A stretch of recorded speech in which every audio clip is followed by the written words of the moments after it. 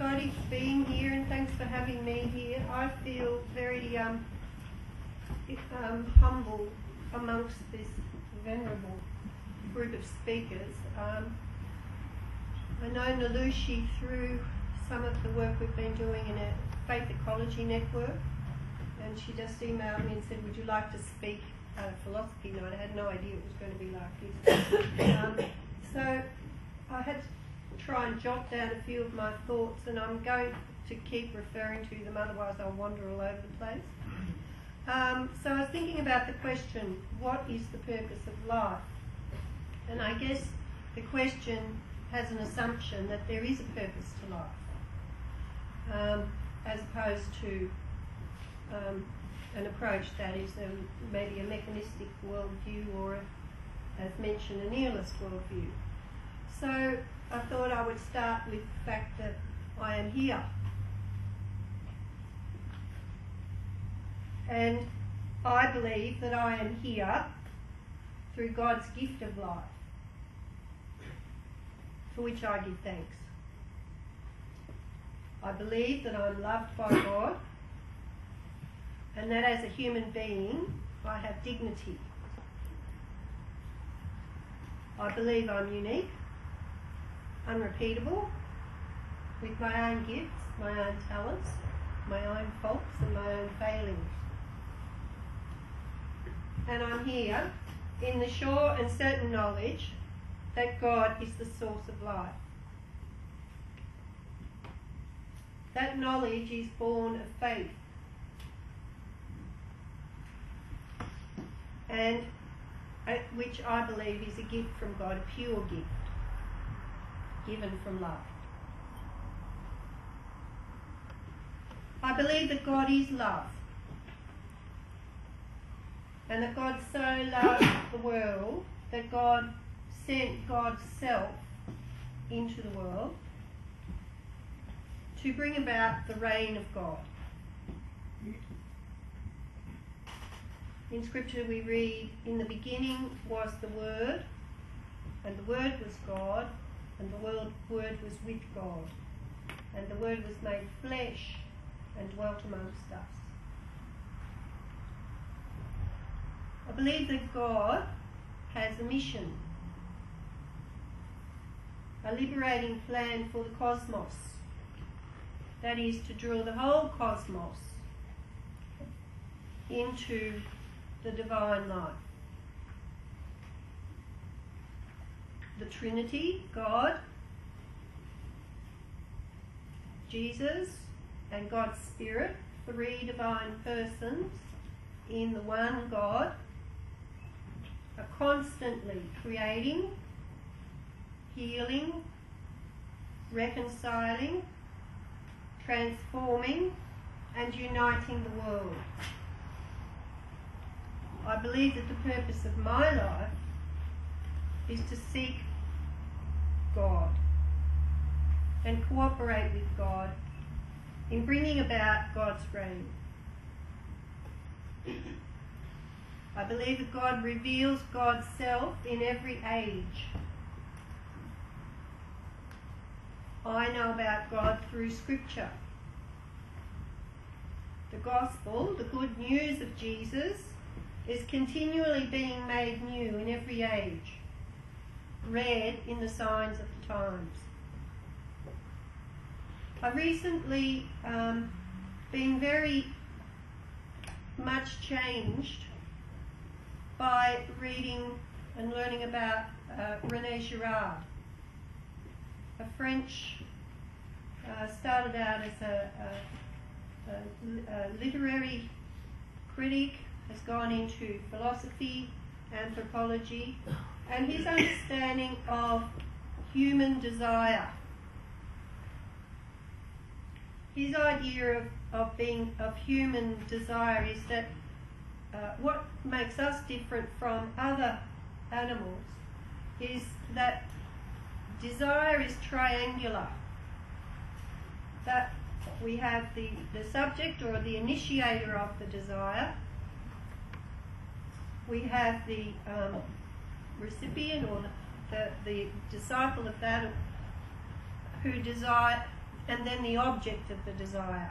And we actually desire the desire of the other. And I found that very insightful into looking at the human condition.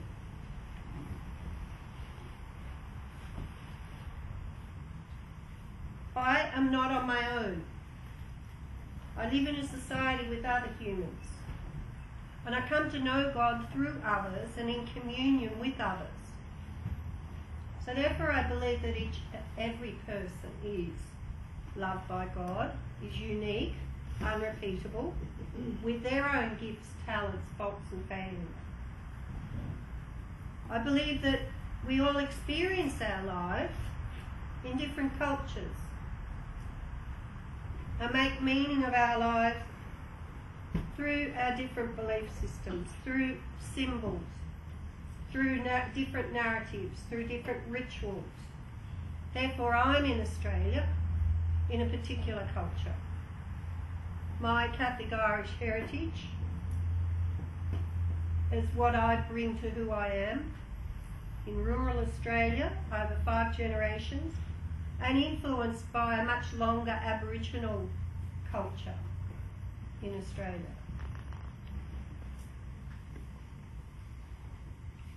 Another thought about Girardian theory is that in society, through this mimetic desire, where we imitate the desire of the other, or mimic the desire of the other, we all have human needs, human rights, human responsibilities, it leads to rivalry. An example is you have a child in a room with a teddy bear. The child is perfectly satisfied until another child comes into the room, sees the teddy bear, and the child then realises that it wants the teddy bear because the other child desired it. So we inevitably have conflict wherever we are. Conflict is part of the human condition.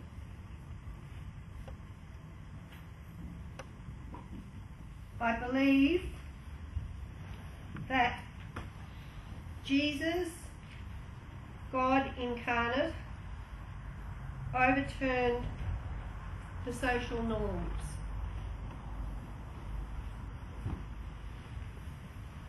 Jesus shows us the way to God, the way to live with each other, with this conflict, through non-violence. I am the way, the truth and the life. Through his life, his death and his resurrection, we have the opportunity now to create societies where there's right relationship with God, with our neighbour, with the wider world and with creation. Jesus came to bring peace, and he showed how it is done through non-violence. I've come that they may have life and have it to the full. He showed us through eating with sinners. He touched lepers. He picked grain on the Sabbath. He showed compassion to the sick, the lame. He brought in the outcasts. He gave time to prostitutes. He respected all.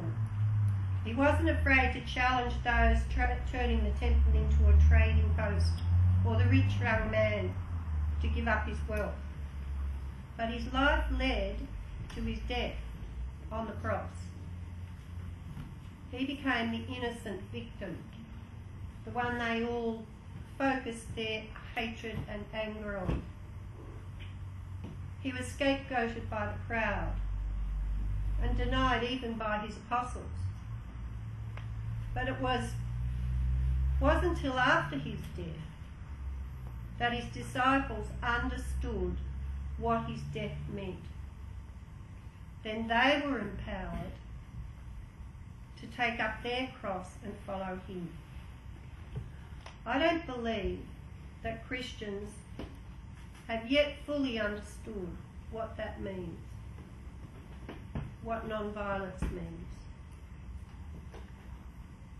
Jesus showed us, brought into the world, reconciliation, forgiveness. He was downwardly mobile. He showed that we had to submit, to refuse to be violent, to refuse to take life in order to give life. He showed us what healing means. So the organising principle for Christians is to gather around Jesus in the Eucharist as a community of believers, and then we're called to be the body of Christ in the world. We have the Holy Spirit to give us the wisdom, the knowledge, the courage, the gifts of the Spirit to do that. This is the purpose of life, to go out and live it for others in the way that Jesus showed us. I am part of all life. I am the human part, connected to other species. We are all interconnected and we are all interdependent. I am dependent on the earth for life, and I have a responsibility to treat it with respect.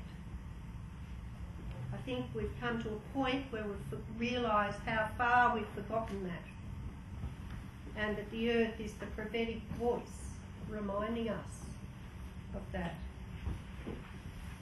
I'm here now. I see through the lens of time. And through my journey in life, as a mother, as a grandmother, as a daughter of my elderly mother who's nearing the end of her life, and my experiences teach me how to see the purpose of life. So then, I would just like to sum it up by saying that our mission is to go out as Jesus' followers to try and bring about God's reign. Thank you.